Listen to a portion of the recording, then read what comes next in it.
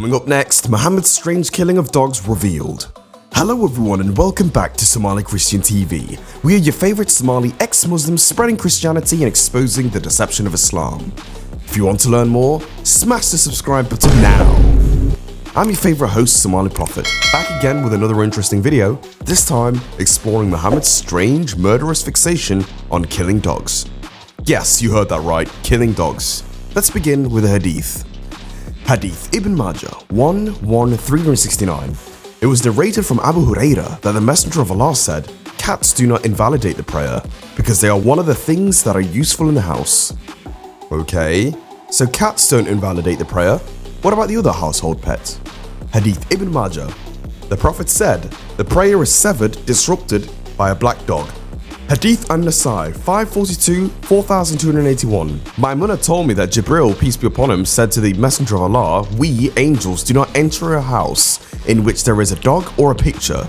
The next day, the Messenger of Allah commanded that all dogs be killed, even small dogs. The angels will not enter your house if you even have a picture of a dog. The hatred of dogs runs deep, doesn't it? So, in this hadith, Muhammad commanded the death of all dogs. What about in the next one? Hadith An-Nasai 542-4284. It was narrated from Ibn Umar that the Messenger of Allah commanded that all dogs be killed, except dogs used for hunting or herding livestock. Oh, that's convenient. You need your dog for your work? That's fine then. I guess he'll just change his mind on this weird topic. Hadith Sahih Muslim 10-3811. Abdullah reported Allah's Messenger ordered the killing of dogs, and we would send men in Medina and its corners, and we did not spare any dog that we did not kill. So they killed every single dog that they saw. So what is the punishment for even owning a dog in Islam? Hadith Sahih Bukhari 767-3991.